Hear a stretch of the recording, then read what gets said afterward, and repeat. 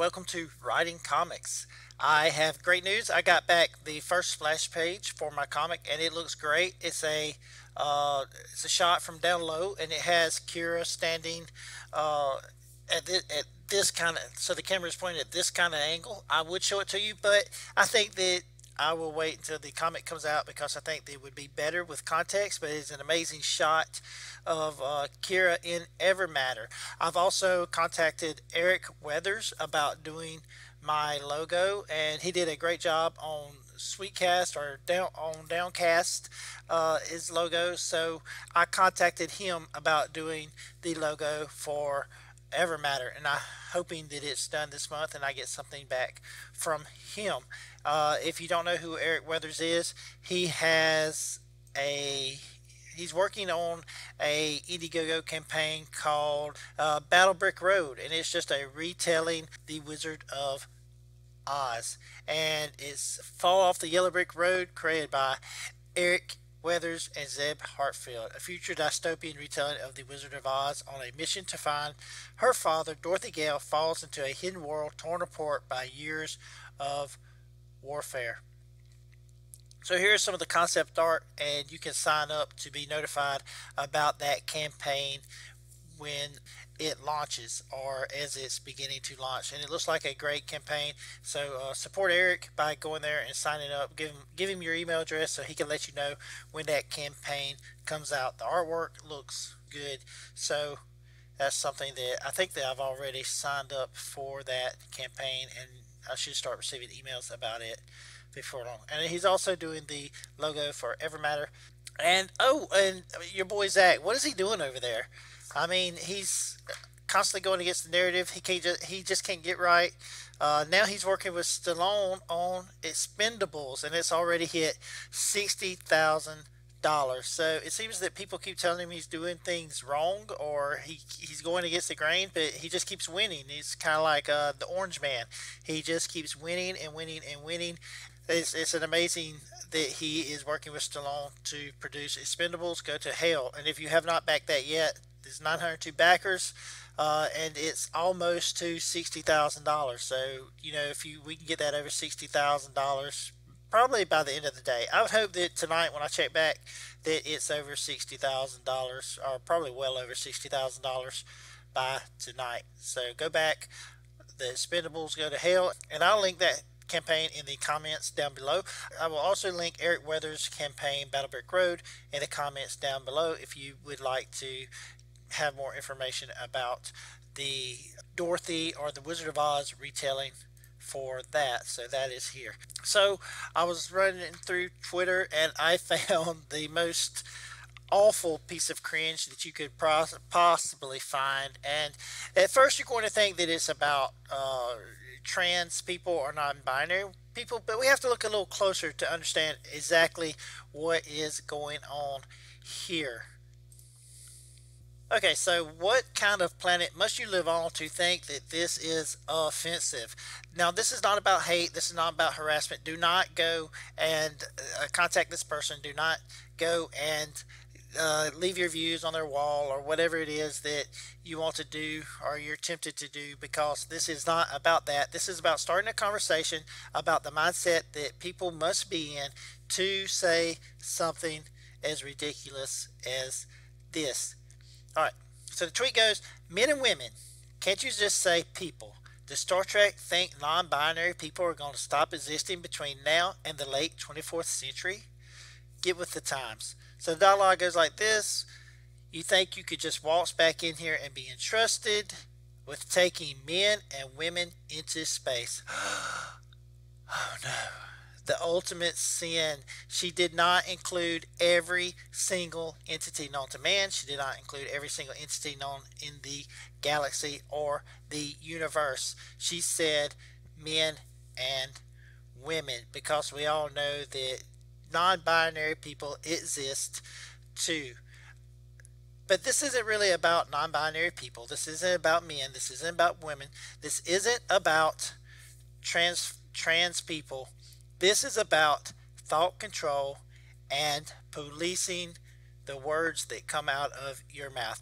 Could you imagine being in a writing room working for a major studio and have to worry about whether you used the words men and women in the wrong context or at the wrong time.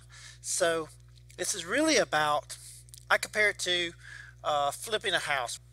So when I was a younger man, I wanted to. There's this trend going around where where everyone seemed to be flipping houses and they're making oodles of money, and I wanted to do that. It's something that interested me. But there's a trick to flipping houses, and it's not as easy as it looks. For one thing, you need to have connections so that know what properties are coming out on the market and when. And you also have to be aware of the neighborhood in which you're planning on flipping a house, because the trick is to buy a house that's priced cheaply because it's in disrepair in an up and coming neighborhood where the house values are going up. And it's not as easy to find a house in that area, in an area like that, as you might think. But the problem is sometimes you can get a house where it fools you because you see all the comps, which a comp is just what prices of houses sold in that neighborhood before. So you can see that the comps are doing good, and you can see that they're selling for a good price. But what you don't know is something has happened in that neighborhood that you may not be aware of, and the prices and the value of those houses are going down. So you buy a house, you put a lot of money into it, and you fix it up and you make it comparable to the other houses, but you've actually lost money because as you were doing that work, the prices of the houses around it have gone down. Maybe it's because of a school district, maybe it's because the city is just not servicing that neighborhood like they should, like they used to in the past. But for whatever reason, the prices of that house is going down. So why I'm telling you that story about the houses and about flipping houses and the good, getting in the good neighborhoods and the bad neighborhoods, is because you think that something looks good and you think that you want that, but perhaps there's something going on under the surface that you don't know about, and maybe you don't want to jump in that field. Because along with flipping houses, when I was younger, much younger, I wanted to get into writing comics. That's what I wanted to do. I had a dream to do that, but life got in the way and I started doing other things. I had to make a living immediately because I married young, and it's just, I don't regret that, but it's something that I had to do. But now that I'm older and I have excess income to put toward producing a comic book, I am pursuing that dream. But one part of my dream when I was younger was to write for the big two, DC or Marvel. I wanted to take those characters and do something with some of those characters. It was just, there was just something magical about those characters and those companies that made me want to work for them. It seemed like that was the goal. That was the cream of the crop. That was the top, the highest that you could go in that field. So of course it would be like playing high school football and then going to play in the NFL. But those companies, they look nice, but when you look at what's going on in the big landscape, the big scheme of things, then you can see that there's a lot of backstabbing, there's a lot of politics, there's a lot of thought policing, there's a lot of gatekeeping. So that neighborhood of Marvel and DC and mainstream comics looks really nice, but I think that the value of those opportunities is going down. On the other hand, there is an up and coming neighborhood that I think people can invest in that is going up. When you look at the independent comics coming from Comicsgate, these comics are doing good. People are starting to trust in these creators because they're fulfilling their books, they're making quality comics, they're doing quality work, and people are liking what they're getting. Not to mention all the extras you get with trading cards, variant covers, posters. All of these things are quality items and they're shipped straight to you, and you don't have to worry about reading through agenda. You don't have to worry about reading through politics. They're just good stories. And I think that the value now has shifted from working for Marvel, working for DC, and working for yourself. Because when you work for yourself and you invest in this neighborhood called Comicsgate, then you own the property in which you're putting your work into. So when we go back to the flipping the house scenario. It's like if you work for DC, you build a house and you build something that's nice, but you don't own that property anymore. So you don't get, when you leave that company, you don't take that with you. But when you work for Comicsgate and you work for yourself as an independent, then I'm sorry, I shouldn't say work for Comicsgate, but work under the banner of Comicsgate, and you build that property, you do the work, you make it nice, you make it what you want it to be, you make it the best that you could possibly make it. When you get done, you own that property. And not only do you own that property, but the value of those books and those items that are being created by these creators is only going up. I truly believe that Comicsgate books, that independent books by independent creators, the quality books, there are some that's out there that's just not up to par, but the quality books are going to be the collectible items in the future. You don't have to worry about people like this saying you can't use men and women in your book because that's the way it's been done for thousands of years. If you want to do that, you can do that, and then the customers will sort out what's good, what's bad. So when you create that book, you don't have to worry about people saying whether you can use the word men and women in your book because it doesn't meet some kind of thought policing or gatekeeping concept that they have created in their mind.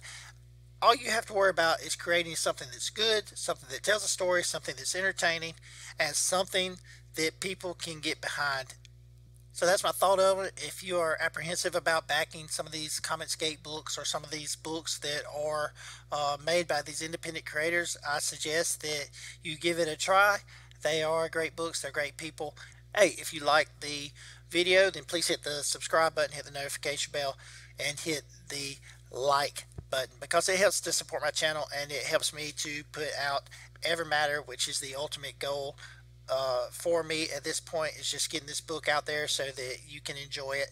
And also, if you have another independent creator that you like, another Comicsgate creator that you like, then please support them by liking and subscribing to their channel and support their Indiegogo campaigns. It's also, sometimes we get a little lax on signing up for the pre-launch campaigns, but it also helps these guys and it helps these creators if you sign up for that pre-launch so that they know that you're getting all the updates for their campaign. I appreciate it. I hope that your imagination runs wild and that all of your dreams comes true. Thanks for watching.